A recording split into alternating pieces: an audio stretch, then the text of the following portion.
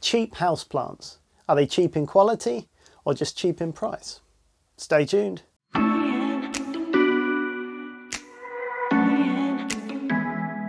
How's it going, guys? Andy here. Welcome back to the potting shed. Today I want to talk to you about cheap houseplants. Now, when we think about cheap things, quite often what springs to mind is, well, you get what you pay for. It's going to be cheap quality. But let's think about this for a minute. A houseplant is something that is simply grown. You can't really get a cheap quality houseplant per se, because mainly, especially here in the UK, there will be a selection of growers and they are intensively grown en masse so that they are grown to a price, and then they are sold. And when they're sold to houseplant shops, they're sold to garden centres, they're sold to supermarkets, and they all get the same stock. So inherently, there's no such thing as a cheap houseplant. But there is such a thing as a houseplant that's more expensive than another one. So that's what I wanted to talk to you today about, the cost of houseplants, because I've got to tell you, this hobby of ours can get quite expensive. Some of the plants I've got, the big Blue Star Fern that I bought, I paid £30 for, so that's like $40, somewhere along those lines. And an aspidistra, like the one you see behind me, you can get one slightly bigger than that. It's going to cost you £50 to £60. Generally, the cost of these is because it takes a long time to get a big mature plant, a long time to grow, which means more cost for the grower in keeping it and watering it, and etc, etc. So it makes sense that the ones that take the longest are going to be more expensive. But if you've got less money and more time and you enjoy the hobby, then you could try and buy the same plant in a smaller size. For example, this is another Blue Star Fern. Yes, I already have a huge Blue Star Fern. Why, Andy, do you have another one? The reason why I have another one is because I bought this for £2.50. £2.50. And look at it. It is as happy and as healthy as ever. And this isn't just straight out of the grower where it's going to fall apart within a few weeks. I've had this now for, probably 2 months, I would say, something like this. It's had its quarantine period and it's just remained really, really happy. There's not a leaf out of place. Now, it obviously didn't come in this pot. This is my pot. I'm not 100% sure. Let me know down in the comments what you think about this plant and this pot.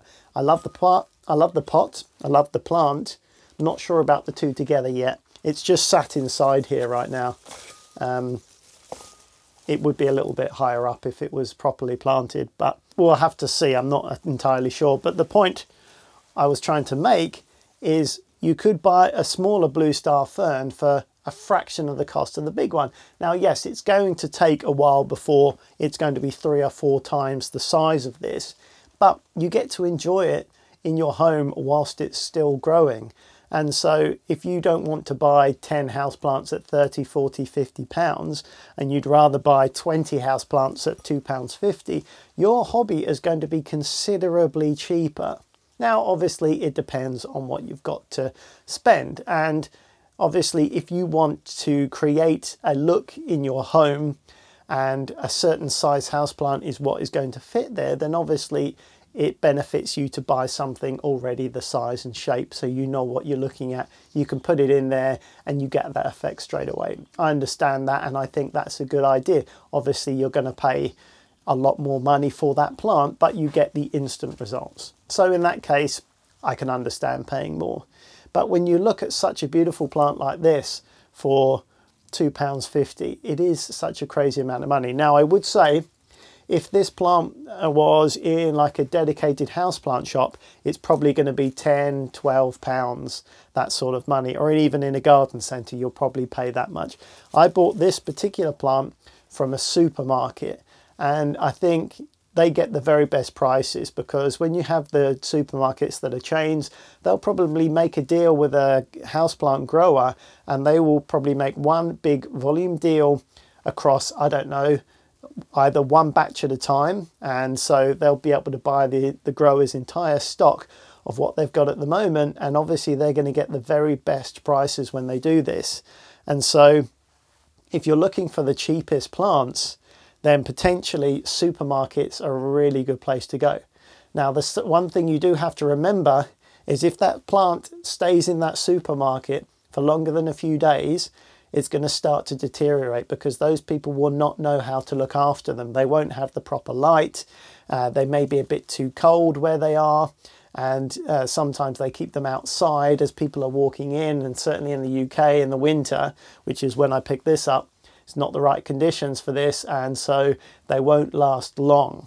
But if you can get them in the first few days when they first come in, you can get a perfectly healthy plant.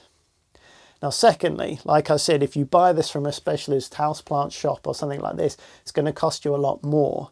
But I'm not saying don't go there, because when you go to a place like that, you get the specialist knowledge, advice and help. So if you're looking for that, if you want some advice about the best plant for where you want to keep it and some advice about how to look after it, then definitely the houseplant shop is the place to go. And maybe you can justify spending the extra few pounds on the plant that is invariably going to be more expensive. They won't have the same bulk buying potential, and that's all they sell. So they have to make more money because they're only selling houseplants. They're not selling the myriad of retail items that a supermarket has. So you will always pay more, but you're getting the service and the experience from those sort of people that will be happy to help you and guide you and give you their knowledge and experience. So if that is of value to you, then maybe you'll pay a bit more from the specialist shop. Just something to think about. If you're a student, you've got very little money, but you want to have something nice in your living space and you're prepared to make a few mistakes, you can make a mistake with a £2.50 plant because it's not going to cost you that much money. But it's just something to think about. And a garden centre is probably somewhere in the middle. They probably get better deals because they're buying a lot more plants, but they're still not going to get the same sort of deals as a supermarket. And maybe there will be some people who work in the houseplant area that are going to have some good knowledge of looking after the houseplants that you can ask their advice from. So that's cool too. But all I wanted to do in this video is show you the difference, that there really can be a huge difference in price. And really it doesn't come down to quality. It just comes down to how much the person can buy it for in the first place. And on volume, you're always going to get better prices, which means you can offer that to the customer. And this is a good example.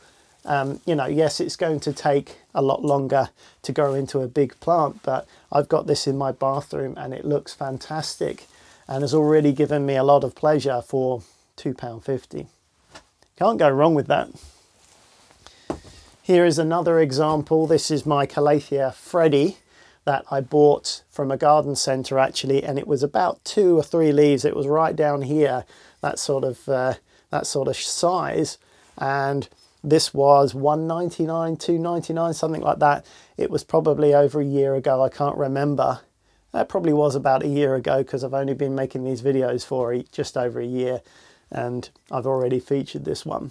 But in its time, it's probably grown 3 times the size, and we've gone through winter at the moment, so it's going to be growing the slowest it would grow. And once we get into the spring and summer, this is really going to crack on again. And it's quite fast growing from what I've seen so far. So I can really see this plant getting to quite a decent size in this next growing season, in this next year. I can see this doubling or even tripling its size, which is great. And for a few pounds it's going to cost you, you get to enjoy the plant, you get to learn. And if you make a mistake, it's not going to cost you very much. So there's lots of benefits to buying these cheaper plants. I'm just show you those leaf shapes and colour. It's fantastic. I'm quite pleased with this one. I don't have that many Calathea and I'm still learning how to look after them. And this one lives in my office on my desk, and I'm quite pleased at the lack of brown leaf tips on this one, considering they can be a little bit picky about where they live and the atmosphere and the humidity. There's no, I don't have a humidity tray with this one. I do give it a bit of a spray from time to time because I have a spray bottle in my office anyway, but it seems it seems fairly happy, and I'm pleased with that. So again, for a small amount of money, you get to enjoy it, but it's still going to be probably 3 years before it gets to a big mature adult size, at a complete guess, I don't know. And obviously if you pay 16 or 18 or 20 pounds, then you're cutting the corner of those 3 years it's got to take. It depends what you want. If you just want to enjoy the plant, maybe this is better because it's a smaller one. You can have it in your bedroom or in your office or in a smaller room, rather than something that's going to be maybe 3 times the height, where it would need a bigger space. So just something to think about. What do you think about cheaper houseplants? Are they worth it? Or would you rather spend more money on a more expensive plant and get the overall look straight away? I guess if we're in the hobby, we enjoy growing houseplants, and so growing them is a big part of what we're doing. And if you buy something and it's already done and it's already the full size, then for me, it takes a bit of the fun out of it. I like a challenge. I like to grow plants that are not as easy to grow, because it's more satisfying if you can get them to grow happily and nicely. And it just adds a little bit more interest into the hobby. And these plants behind me are just a few examples of what you can get. Now, full disclosure, I don't pay for all my houseplants. Some of them are given to me, and so I get houseplants a bit cheaper anyway, but some of them do. The big Blue Star Fern I paid £30 for, and I'm happy to, because it's such a handsome looking plant. But really, this hobby should be available to everyone. So if you haven't got as much money and you've been looking at some of these videos on YouTube and you think, oh, they're amazing, I wish I could afford one, you can.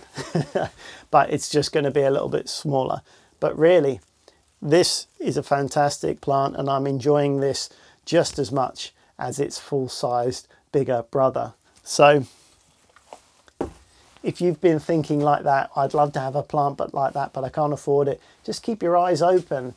There are opportunities out there, and it really does depend on the time of year and what the grower has at the moment. And maybe if you go into a supermarket, they might not have some of these houseplants available, but maybe next week they will, or the week after, or next month. So I think a good tip is to keep coming back and keep checking your local supermarkets. And I don't know, even places like IKEA have a decent houseplant selection these days. So there's all sorts of places where you can buy houseplants, and they don't have to be a specialist grower.